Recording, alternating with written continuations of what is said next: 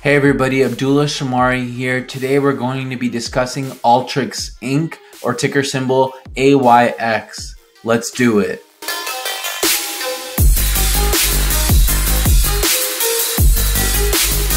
Make sure to subscribe to my page, crush the like button for the YouTube algorithm, and check out my Patreon link below. You'll get insights into my watch list, my portfolio, my daily readings, as well as instant posts as I buy and sell stocks each and every day. Today we'll be discussing Alteryx Inc., which is a data process / data science / RPA automation tool that various companies use in order to create efficiencies in their processes. The tool allows you to be able to create process flows for various different data sets in order to be able to automate those processes so that you don't have to do repetitive tasks, clearing out data, fixing data, putting data in a certain format. The RPA tool will be able to create a process flow where you insert the data set, whether it's in Excel or any other tool, and then be able to then manipulate the data to be able to get it to where you need it to be each and every time. This is a great tool that all types of departments are able to use, and so we'll go over the overall company. We'll be going over a few things about the company. First, give an overall overview of the company. We'll be going over some of their solutions, go over their management, and then finally we'll go over what the prospects of their valuation are and also their financials. So first and foremost, about what the company offers. Here we can take a look at their website as far as various solutions that they have. It's heavy on the analytics side. You can see here advanced analytics, BI solutions, data discovery and management, data preparation, some finance related items. They create solutions for all types of departments, not specifically just a data science or data analytics department, but supply chain operations, marketing, sales, customer analytics, etc. Data is everywhere, and so they're trying to create solutions for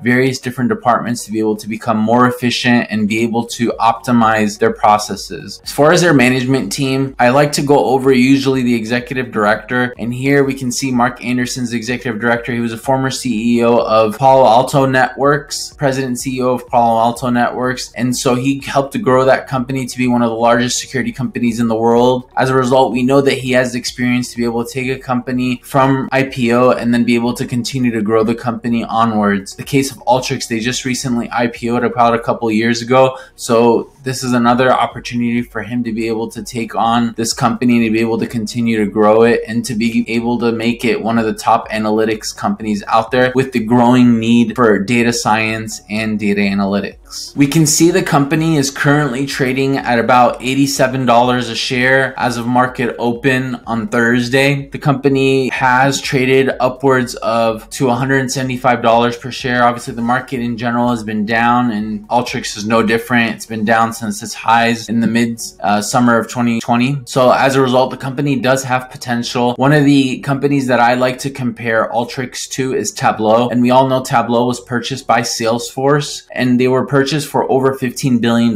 We can see the company's market cap currently is $5 billion, and I can guarantee you that Alteryx has much more advanced capabilities than Tableau. I definitely think this company is more valuable than Tableau was to Salesforce, and whichever company is able to ultimately acquire this and add it to their suite of services will be able to increasingly benefit enterprise customers with their solutions. Next, we'll be going through the financials of the company to understand how the company has done over the years. We can see here first from the income statement that the company the past 2 years, in 2018 and 2019, they were actually profitable and had net income of $28 million and $27 million.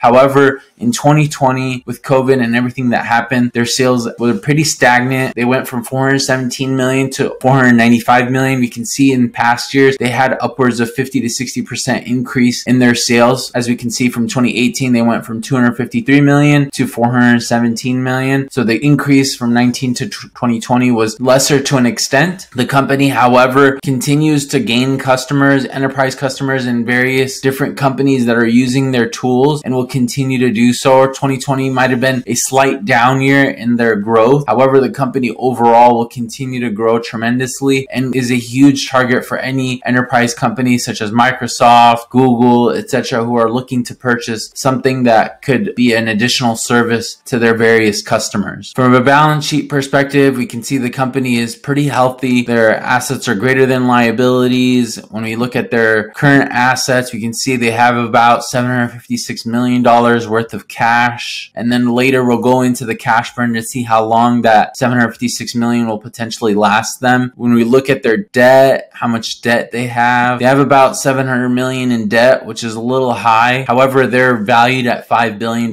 So when you look at the debt compared to their overall value, it's pretty small, less than 20%. From a cash flow perspective, we can see that the company actually generates cash year over year. We can see every year from 2017 to 2020, they've generated positive cash flow. So as a result, that cash stockpile that they have will only increase year over year. It won't be decreasing because they don't need to use cash for their operations. However, they can use that cash to create opportunities for valuable acquisitions or to be able to grow their business in other ways, or invest that cash in R&D efforts to be able to bolster their services even further. Overall, I think that this company is a great potential growth stock that you can put in your portfolio. It's not something that's going to be a day trade where you're going to gain a lot of money in a short period of time. It's a long-term investment, something that you can hold for a year to 2 years, where the stock could at least double, potentially even further grow, depending on if it gets acquired, how fast they're able to grow their business, and if they're able to get back to their growth trajectory that they had prior to 2020. As a result, I think this stock is definitely one that you want to consider for your portfolio. Do your due diligence on it as well. As always, make money, enjoy life, peace.